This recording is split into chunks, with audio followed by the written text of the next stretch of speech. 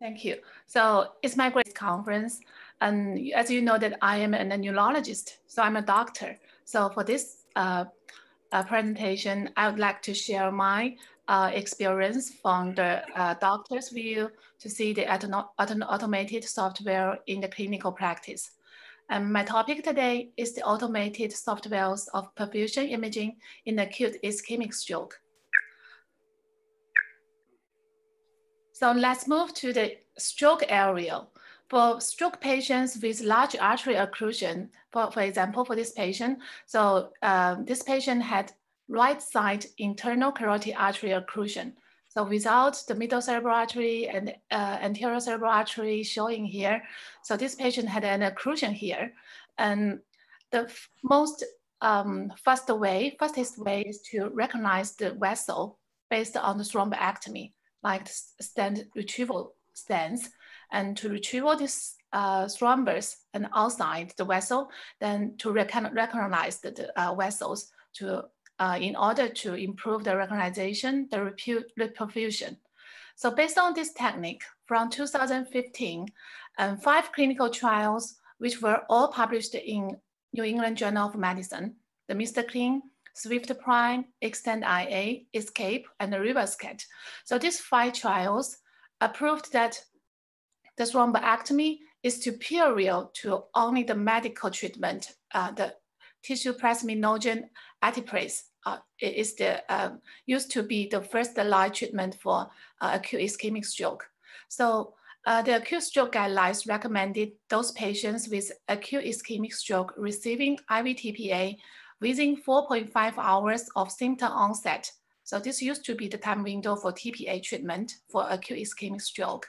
And if this patient had conservative occlusion of the internal carotid artery or proximal middle cerebral artery, and with the NHS score, which is the score to define the severity of the stroke, the NHS score of less than 6, and SBAS score of more than or equal to 6, and treatment can be initiated within 6 hours of symptom onset. So for the whole, these patients should go for thrombectomy in order to first improve the reperfusion. And based on an automated software, we call it the rapid software, which was approved by the FDA in US. And the Diffuse 3 trial extended the time window from the 6 hours in the guidelines to the 16 hours. And the Dawn trial extended the time window to 24 hours. Now for acute stroke patients due to large artery occlusion, the standard treatment time window for thrombectomy now is 24 hours if they fulfill the requirement for the clinical trials. And this table summarized the imaging features of these 2 late time window trials. So the Diffuse 3, basically this trial was based on the rapid software. So the left side shows the interface of the rapid software. The purple size, the purple color shows the core volume, the infarct core, which was defined as the relative cerebral blood flow less than 30%. For this patient was 105. And the green color shows the hypoperfusion, which was defined as the Tmax more than 6 seconds. And for this patient was 236. So if we use the hypoperfusion volume minus the core volume, then we will get the mismatch volume. And if we use the hypoperfusion volume divided by the core volume, we will get the mismatch volume, mismatch ratio, sorry. So basically the Diffuse 3 was based on the rapid CTP software and to include the, select the patients into the clinical trial. And the Dawn trial, they use the clinical and the imaging mismatch. And the imaging part can use the diffusion weighted imaging MRI and to calculate the lesion volume. And the rapid also, they also have the lesion volume based on DWI. So these 2 clinical trials, mostly the Diffuse 3 was mainly relied on the rapid software. So what is the rapid? The rapid CTP software, actually the rapid has 2 products. The first one is CTP and the another one is perfusion weighted imaging, PWI. So mainly the CTP software, they get the approval from the FDA in US. And the has already installed more than 1,500 centers all over the world. And this software has been validated in large clinical trials. And the main limitation for this software is very expensive. So they charge money based on the workstation and the hospital bed numbers. For example, when I was in BIDMC, they charge BI every year for $50,000 every year. And they do not have local service. So they have a center in US. So if we use in China, we do not have local service here. And the rapid, technically they use the single volume decomposition method, the SVD method, to develop the algorithm for calculation of the CBF, CBV, Tmax, and the TTP. And this is the definition for the core and the hyperperfusion, as I talked before. And in clinical practice, they help decision making. So for this patient, you will see the right middle cerebral artery occlusion here, and the corresponding perfusion map is just like that I showed before. So this patient, the core volume was 105, and the hyperperfusion was 236. At all the patients, the mismatch volume and the mismatch ratio was quite high, actually.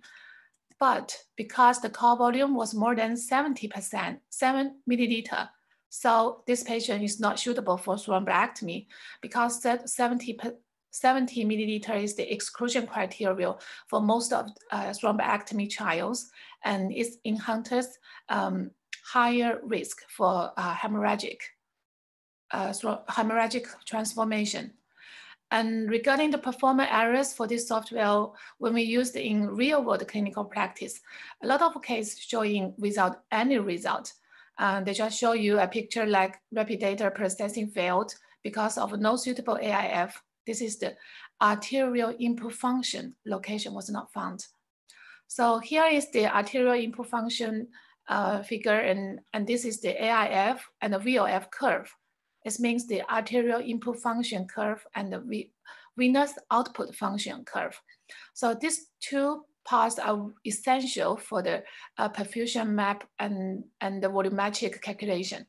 If we design the wrong sign for the arterial input function, adult software will automatically give you the numbers of the core volume and the hyperperfusion, but there was no sense. So we need to look at the AIF location and the curve.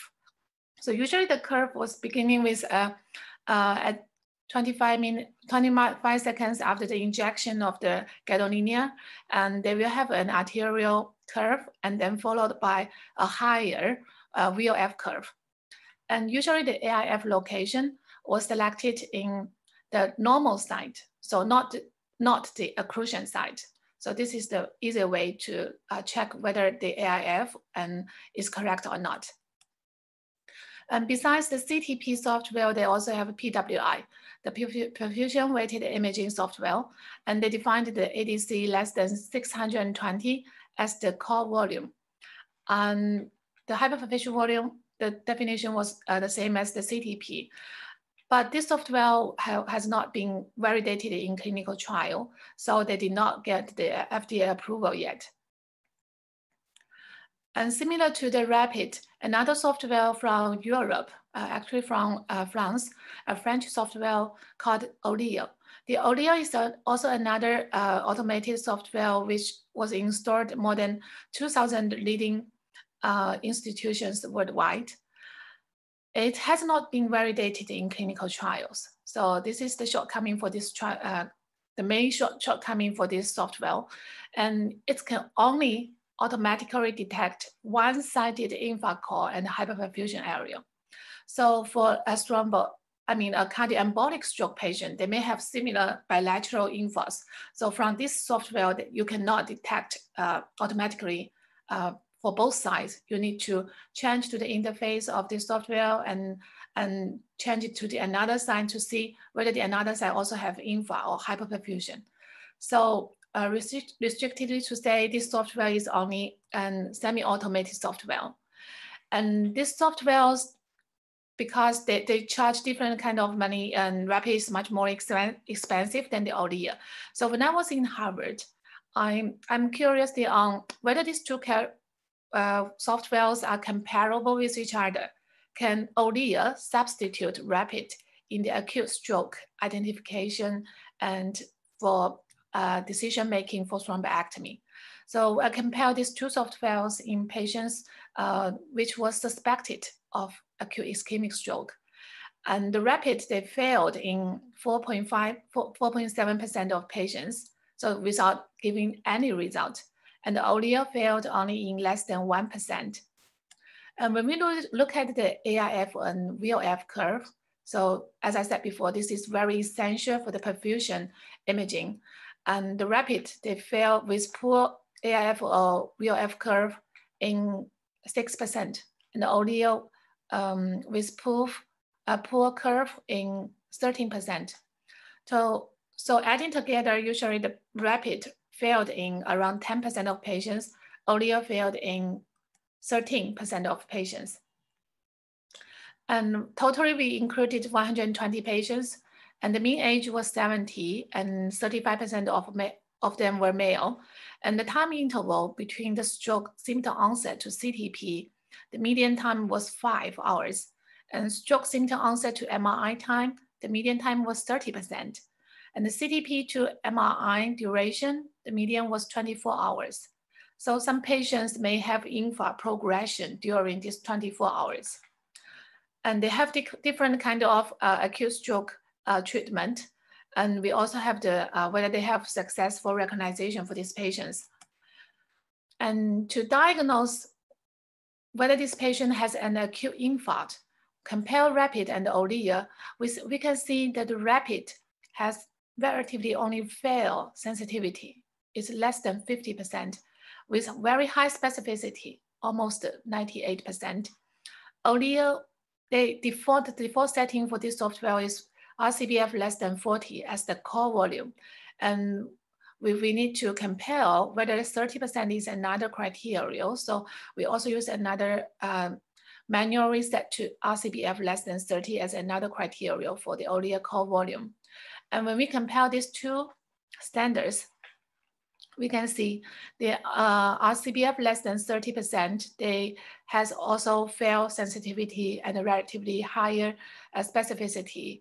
While if we use the default setting, using the 40% in the OLEA, the sensitivity was very high, reached up to 90%, and specificity was very low. So how to translate these numbers into clinical practice? So look at this imaging. Rapid always have shown you the RCBF less than 30% at 0. So it means there is no core volume for this patient. So whether this is true, is translated to if this is only 0, the sensitivity was only 40%.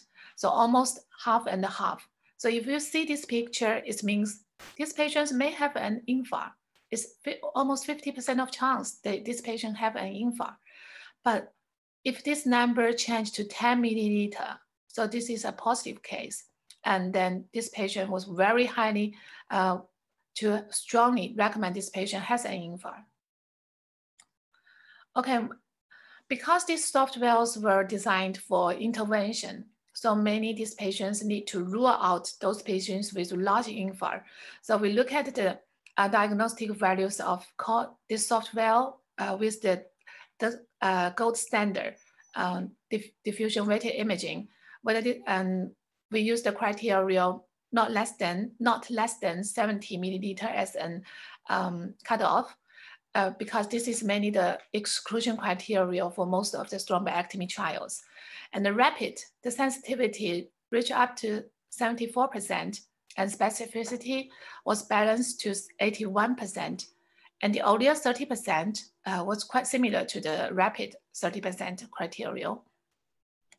And the OLEA 40%, we see the ischemic core, the sensitivity was very high, but specificity was very low. So this may cause false positive based on 40% in the OLEA. And not only we look at the volumetric and diagnostic criteria, diagnostic accuracy of CTP with the DWI. We also checked the spatial match between the CTP core and the DWI MRI infra. So the rapid, they only have 34% of patients with the correct location of the infra, and the OLEA was all less than 30%. So this is poor accuracy for the infra location. When we look at these patients with correct infra location, the volumetric correlations showing the rapid was higher than the OLEA, the correlation. However, the correlation was only 0.57, which was less than 0.7. So it's not a very strong correlation. And not only our study found the poor correlation or poor accuracy between the CTP with the DWI. Another study which was published on stroke in 2018, they utilized the HERMES and Extend IATNK trials data. There were trials data, and to look at the baseline rapid and the 24 hours DWI infra volume. And they found that the median volumetric difference was 25 milliliter. And all these patients had a thrombectomy with very good successful recognition. So basically, these patients should not have this large infra progression. And 36% of these patients also has the special false positive core. So this is a wrong special designation for the infra. So this comes to the problems for the current CTP automated software. Not only this software charge too much for the consumers without any local service, the most important thing in the clinical practice is the software based on CTP. They had fail accuracy for the infra location and the correlation with final infra volume on diffusion weighted imaging. And they are lacking of the large scale real world clinical validation cohort studies. And in China, this is very important. Not rapid and OLEA, they were all not approved by the China FDA yet. So we cannot buy the commercial version for rapid or OLEA. We can only apply for the research version. So this needs you to submit the protocols to the US company. And if they approve, then you can start your research. And if you want to publish, you also need to get the approval from the rapid software company. Basically, if we want to develop an ideal software package for routine diagnostic workup in the acute stroke area, we would like this software to be fully automatic and operator independent. We don't need to adjust any curve or any input function of the artery. We wish this software can generate maps of motion connected perfusion and diffusion parameters, and to determine diffusion-perfusion mismatch for some patients, which we can initiate the tissue plasminogen TPA thrombolysis or thromboectomy. We wish this software can provide maps and the mismatch information no later than 5 minutes after the MRI scan, because the MRI is the DWI weighted imaging and the ADC is the gold standard for the infra volume and the infra location. And we wish this software to be integrated to existing clinical MR system and to connect to the local communication system, like the PAC system in our hospital. And if they can have another communicative devices such as the smartphone, then this software may be more user-friendly in the stroke treatment, in particular in the acute stroke in the ED. And we also wish this software can deliver reliable processing results that are comparable to those generated by human observers. And so this is the ideal software package. So we mentioned the MRI, but all the companies, they go for CTP because most of the emergency department, they installed the CTP and the CT in the ED, but not so many centers perform MRI in the ED. So this is the business things. And the problems for the PWI automated software except the installation, and the software, they need to tackle a lot of motion artifacts because of the, this is more complex for MRI than the CT.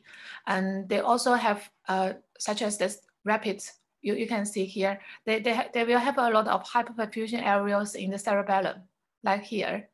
So this is a common artifacts or mistake in the software for rapid. So because of the difficulty in developing softwares based on perfusion-weighted imaging, there are currently in the whole world, there is no FDA or China FDA certified perfusion imaging automated software. And recently, the Nature Medicine mentioned the reality of artificial intelligence software in clinical development. They have a lot of problems, such as the missing data, key terms, and definition of these terms. And the model performance and the validation descriptors were highly variable, and they're lacking of the external validation in the outside practice. And no study has a sample size calculation, and deep learning models were rarely compared with the combined approach of assessment of the same data set by the algorithm and the healthcare professionals. So all these problems, they paved the way for the coming of the guidelines. So the Nature Medicine recently published 2 guidelines to instruct the development of artificial intelligence softwares. So they have the Spread AI guidelines for clinical trial protocol, and you need to report, follow the consult AI if you want to publish the clinical trial when you're using the artificial intelligence. And we also translate these 2 guidelines into Chinese, which will be published in next month in our journal. It's a China Stroke Journal. And in these 2 guidelines, they recommended to develop these softwares, we need to follow 3 steps. So in phase 1, we can do a model on extended data set that contain identifiable information connected for purposes. And in phase 2, we need to validate and the internal validation and the external validation. And then the software need to test it by the clinical trials. That is the phase 3. So based on these regulations, currently there is no software based on perfusion-weighted imaging that's following the Spread AI or Consult AI standards. And that's why we need to fix the gaps between the perfusion-weighted imaging and the CT, because CTP is not that reliable. Then we need to develop a software based on perfusion-weighted imaging. And we use the same method from a paper which was published in 2010. And this is also the method for the rapid perfusion-weighted imaging. And they used the deconvolution of tissue and the arterial signals. So this is the paper. And if you are interested, you can refer to the full test. And we have the algorithm flowchart. So for the perfusion-weighted imaging, we connect the motion and time, and then with an algorithm which was published in the paper in the rapid software, the methodology paper, and we also following that algorithm, we convert the MR signal to transverse reactivity. We detect the automatic arterial input function, and after collection of the linkage of gadolinium DTPA, we use the deconvolution method to derive the AIF curve. And after adjusting for the hemodynamic parameters, we will get the RCBF, CBV, MTT, and Tmax numbers. And this is the interface that we mainly derived based on the MATLAB. And when we translate to Python, and this is the interface that we have in China now. And here we're showing the ADC less than 6 and 20 for the infra core, and the Tmax more than 6 for the hyperperfusion. And we also automatically calculate the mismatch volume and the mismatch ratio. And for this software, because it's mainly served for the Chinese companies and Chinese hospitals, so we have packages, language packages in Chinese, and we also have the language packages in English as well. And here we also have different criteria for the hyperperfusion, including the Tmax more than 10 seconds, 8 seconds, and 6 seconds. And after derived software after development, we need to validate these patients in internal data. We connected 92 patients, and we compared the rapid and our software with the ground truth. The ground truth was set as the handwrite volume on the ADC and the DWI. And when we use the brand Edmond curve, we found that the rapid and the Tiantan software was very closely with the ground truth. They were all non-significantly different with the ground truth. And we also used the Pearson correlation to test the correlation between the software volume and with the ground truth, which was handwrite ADC or DWI volume by manually check. And we can see that the correlation was or more than 0.9. So both rapid and our software are very closely correlated with the ground truth. And for the further steps, we has already connected 6,000 patients from the external hospitals. We will do external validation with very full set of the clinical information as well. We will use this software, go for another clinical trial in China. This trial has registered in the clinicaltrials.gov. It's the TRACE-3 trial. We will investigate the efficacy and safety of TNK and versus placebo in patients in the late time window in China. And for this software, we will also evaluate the collateral flow and the blood-brain barrier dysfunction in the future. And these two functions are very important for the patient's clinical outcomes. So to summarize, the CTP automated software still has their own problems, not only the expensive prices, but also the fair poor accuracy between the CTP and the ground truth. And the perfusion-weighted imaging is needed in the future. And our software will follow the Sprit AI and consult AI standard to develop this software and validate it in the external cohort and the clinical trials. And we will further develop the collateral flow evaluation and the blood-brain barrier dysfunction evaluations in the future. And thank you so much for your listening. And if you are interested in my topic, you can feel free to contact me by this email. Thank you so much.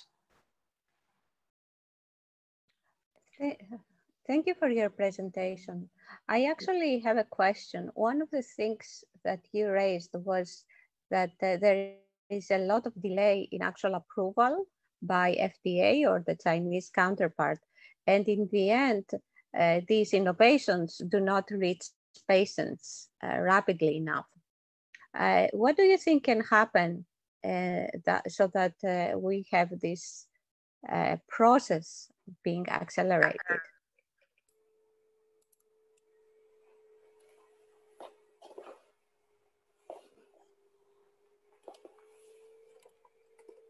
Thank you so much for your question, but it's not quite clear for the last sentence. Okay, let me repeat.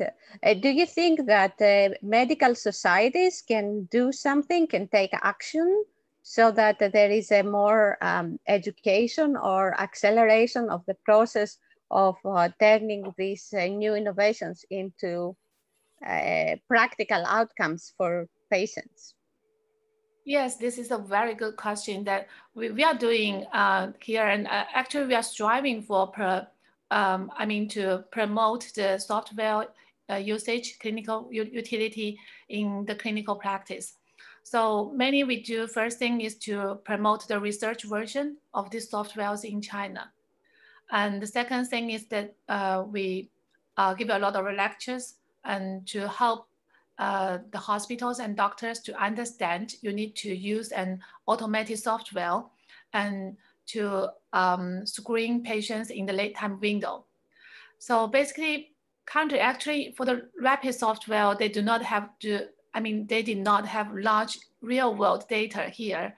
But in China, so for example, for my software, we are having a lot of internal data, and we have a national collaboration with 1,276 hospitals in China now, and we are connecting data from those hospitals, and we wish we can validate our software and to use the data to speak for ourselves. And then we need to apply for the approval from the CFDA, but actually this also needs 1 or 2 years actually. So after the clinical trial, maybe this software can be popularly installed in China. Thank you. Thank you for your answer. This is great. Yeah, on this, maybe I can have a few words of comment. Actually, in China, there's a kind of the regular path of the application for the approval of the technologies. There's also a green channel to approve the technologies. If the innovation is great, the good technology can go through the green channel that can be reviewed and can go in a fast track. But all the procedures has to be completed, but they just go fast track. So there's a way to get good technology through. Yeah, we have more really innovative technologies can get approved fast and get to the real patient. Yeah, but yeah, I actually have a question to Yunyun too. Yunyun's talk is very great about the perfusion, CT perfusion, and the PWI, MRI perfusion. It's a very good insight. For the let's say for the CTP, that's for CT, and usually when people have the emergency case, people go to CT maybe faster from my point of view, and go to MRI can be slower. So apparently you are promoting using PWI to identify the problem or the difference between the infarct core and the hypo how to say that yeah. So do you can you tell us about when do you use the different technologies? Yes, so this is true, and it's also a common problem in the whole world. In the emergency department, most of the emergency department, they only use the CT and plus CTA and CTP to detect patients whether they had occlusion, whether they have a mismatch based on the software. But actually, as I said before in the talk, that the CTP, they did not identify the true infarct and the location. They have a lot of false positive.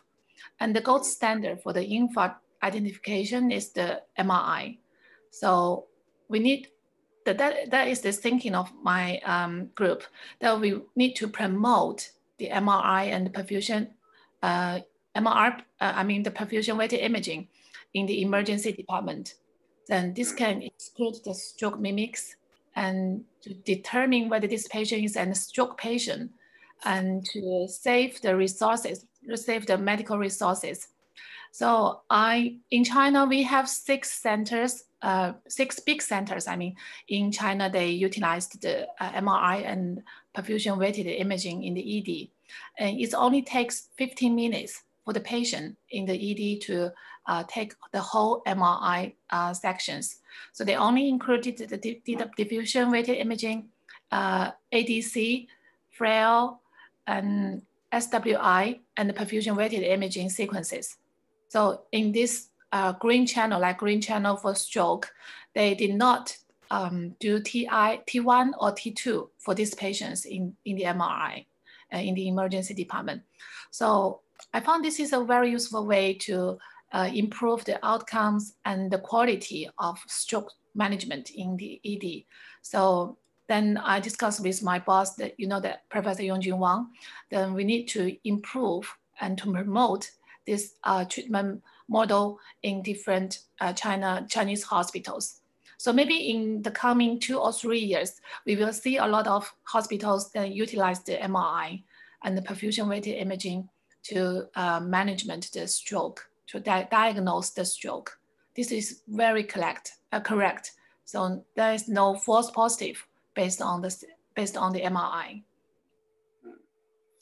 Yeah, one more small question. From your point of view, you are the doctors, use the softwares, use the top technologies. As you mentioned, there are some softwares like Rapid and Oli and other softwares, and now you also develop softwares by yourself. So can you see this from the development side as for us, for the image processing or some technology person, today still have the big task to do the for this kind of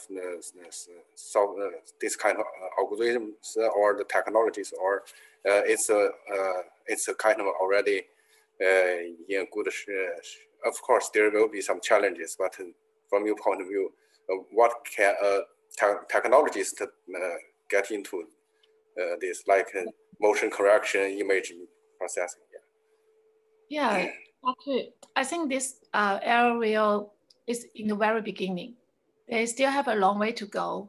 And although we are tracking the imaging based on the perfusion-weighted imaging, but it's not, we cannot say 100% correct between the ground truth and our software. So there is still a gap. So we need the algorithm or computer engineers, and to help us. So as you know, that I'm just a doctor. I do not have a background from the engineering part. So we welcome a lot the engineers to coming into this area, and we can, to work like a group and to develop more accurate identification for the infra. And as well, that the Rapid, they only design CBF less than 30 as the core, or ADC less than 620 as the core volume, the core size. But this has not been validated yet. They may have another criteria. So I think from the engineering part, we may have different kind of algorithm to test it in this area. Yeah, and as well, the machine learning has not been utilized in this area yet. Maybe when we have a lot of good examples for perfusion, we can do machine learning in the future. Yeah, that's great. Thank you.